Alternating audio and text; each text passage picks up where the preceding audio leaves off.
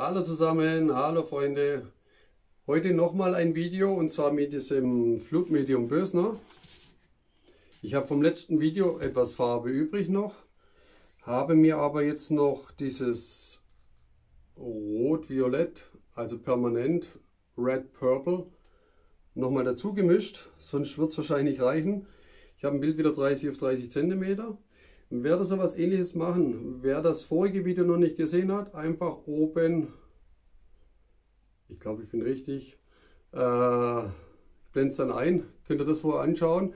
Wer dann auch noch ein bisschen Tipps und Tricks zum Anmischen mit diesem Medium haben möchte, habe ich da nämlich auch gezeigt. Und dann lasst uns einfach starten. Ich werde wieder einen Swirl machen, weil das hat mir letztes Mal so gefallen. Etwas anders, einfach um euch wieder Inspiration zu geben auch. Dann lasst uns starten.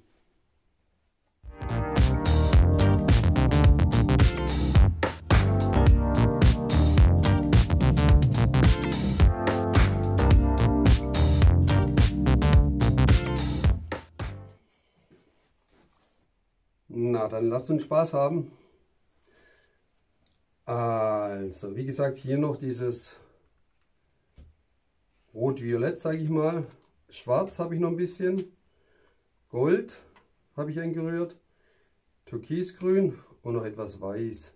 Jetzt dürft ihr vielleicht raten, die das vorige Video auch schon angeschaut haben, wo ich einen Tropfen Silikon rein habe. 5, 4, 3, 2, 1. Okay, nein, ich habe es in Türkis rein. Es hat nicht so den Effekt gebracht. Bin aber eigentlich auch ganz froh drüber.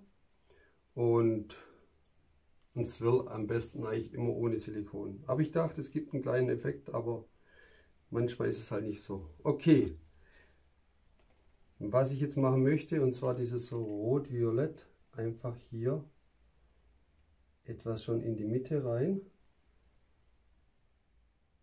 Wie es dann auch reagiert, kann man aber trotzdem hier noch ein bisschen was reinmachen.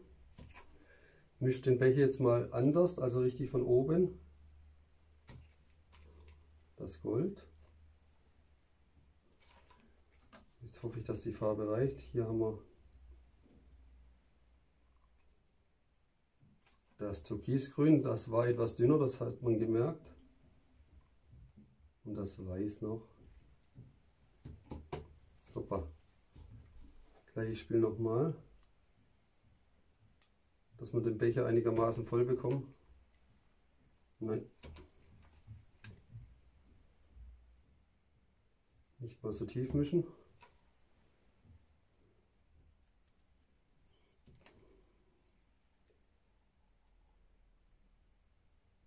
So, jetzt wird es nämlich eng mit der Farbe. Den Rest machen wir dann mit Rot noch. Da ist auch nicht mehr so viel. Okay, jetzt pass mal auf. Stell das mal zur Seite. Dehn das schon mal etwas aus. Weil wenn wir so eine flüssige Unterlage haben, wird das auch besser laufen. Machen wir mal die Luftbläschen raus.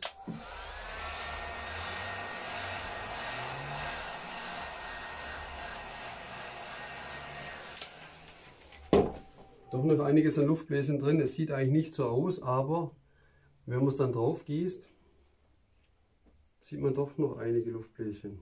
Okay. Ja komm, eigentlich wollte ich den Becher wieder kleiner machen, aber das ist egal jetzt.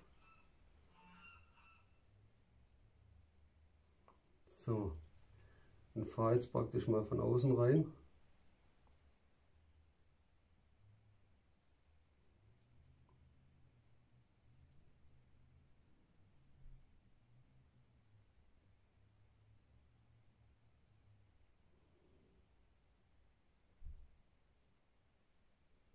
Da kommt jetzt noch etwas Rot dazwischen rein, das passt gut.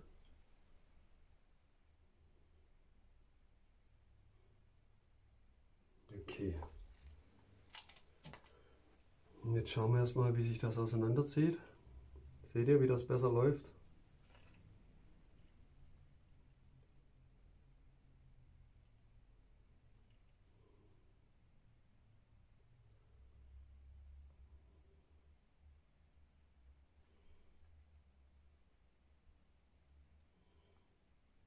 Aber trotzdem am besten vorsichtig laufen lassen.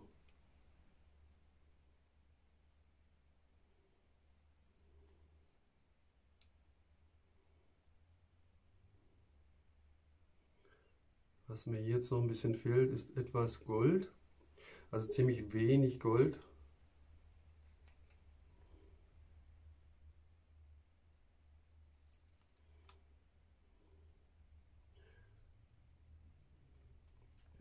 Dann machen wir noch was. Seht ihr, also dieser Untergrund ist mehr oder weniger fast verschwunden von diesem Rot-Violett. Aber es soll mehr oder weniger als Lauffläche dienen, praktisch damit es besser fließt. Okay, was wollte ich machen? Etwas mehr Gold rein.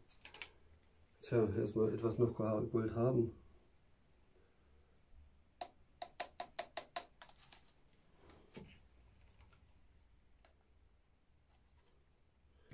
Ein Ticken schwarz, etwas grün. Leider habe ich jetzt auch nicht mehr so viel weiß.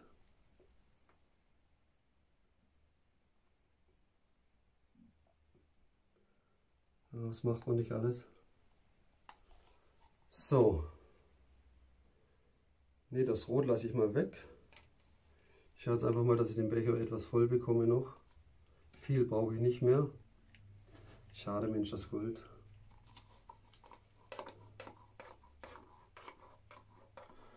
Wird alles verbraucht.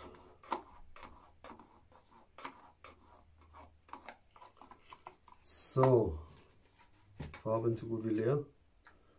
Ja gut, schwarz habe ich noch ein bisschen, aber ich möchte nicht mehr so viel schwarz. Das lasse ich. Rot lasse ich eventuell von Rand. Ich möchte jetzt aber diese Strukturen eigentlich nicht kaputt machen, weil die finde ich recht gut schon wieder geworden. Und werde vielleicht einfach nur klein dazwischen durchfahren. Würde ich vorschlagen, also weil sonst nicht so toll. Und da mache ich jetzt aber diesen Becher nochmal klein, damit man nicht so viel.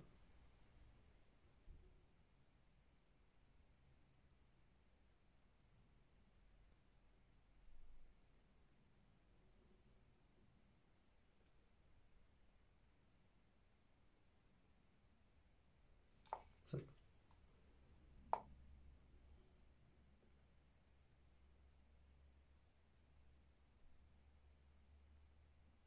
Und da gehe ich jetzt ganz nah dran.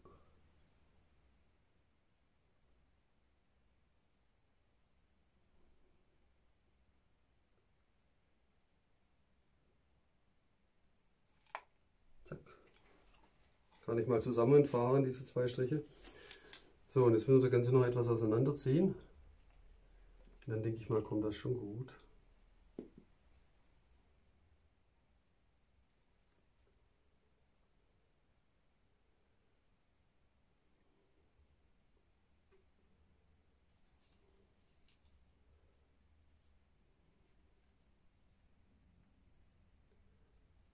Schauen wir mal, dass wir diese Ecke jetzt erstmal voll bekommen.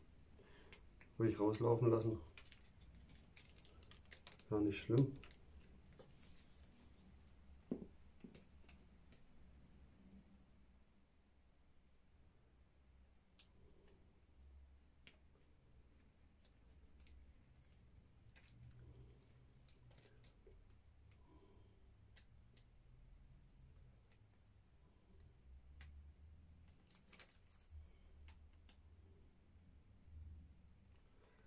So, das möchte ich gar nicht so kaputt machen. Das ist das Problem nämlich wieder.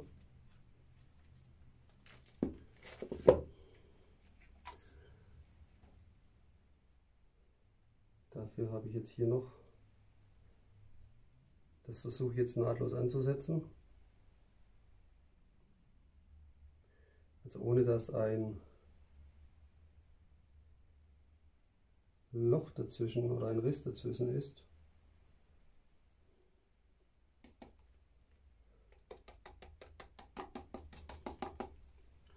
So, dann läuft es nämlich besser.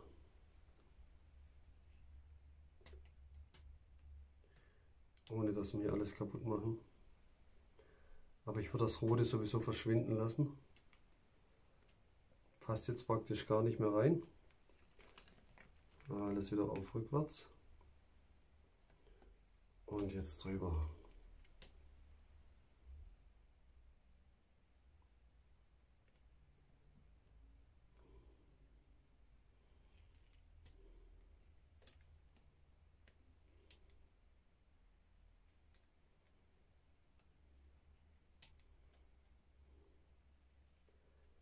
Na komm schon.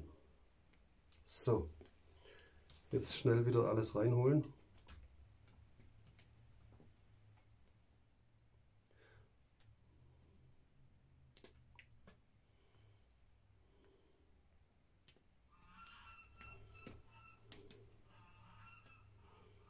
Okay. Ja, diese Riffelung, also diese Kreise, sind da jetzt leider mehr oder weniger weg, aber dafür hat man schöne goldene Kreisel. Wenn ich das jetzt noch weiter reinlaufen lasse, zieht sich das halt einfach nur noch in die Länge. Und ob das jetzt schön ist oder nicht, wir können es mal testen.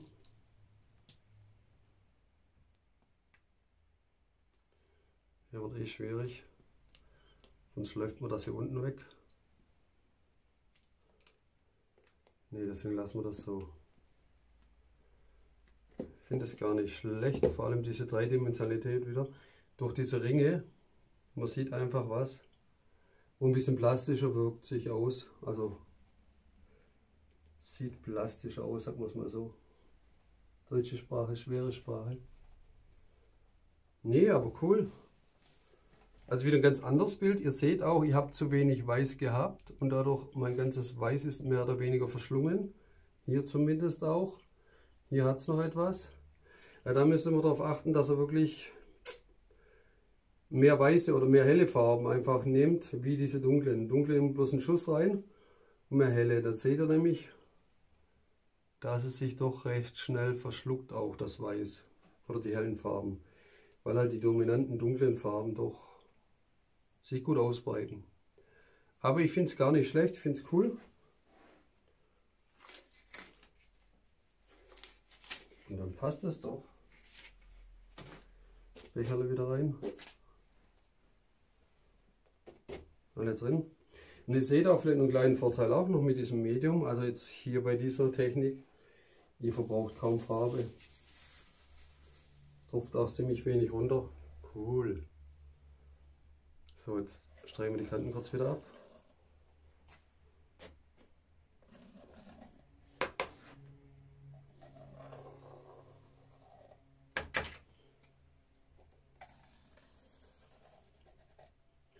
Dass uns da nicht mal wieder so viel davon läuft.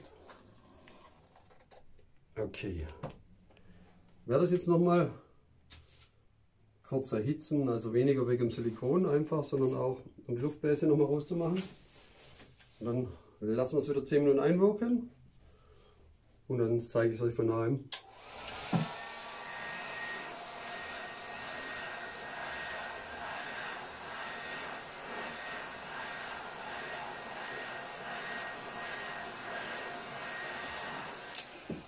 Also doch noch einiges an Luftblasen. Theoretisch sage ich immer, ihr müsst gar nicht so erhitzen, weil wenn ihr solche Punkte oder sowas nicht möchtet, ich finde die eigentlich immer cool, wenn es so kleine Bläschen gibt, auch durch die Luftbläschen ein paar Zellen gibt. Aber wenn ihr das nicht möchtet, einfach so trocknen lassen. Da platzen vielleicht vereinzelt ein paar noch auf, aber sonst funktioniert das. Nur wenn ihr halt zu viel habt, nicht dass es beim Trocknen auch so bleibt. Okay, cool, dann bis in 10 Minuten.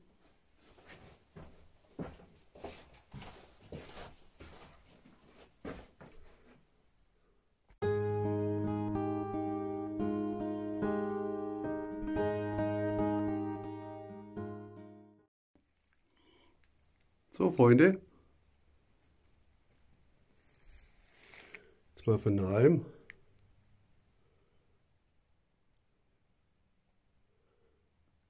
Ich finde, das sind richtig coole Muster rausgekommen.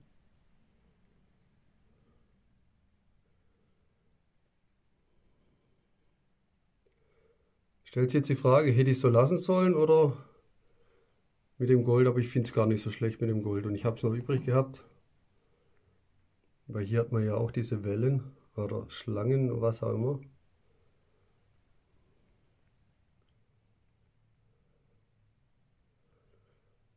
Also was mich noch ein bisschen stört, sind doch diese viele Luftbläschen, wobei es gar nicht so aussah wie Luftbläschen im Becher.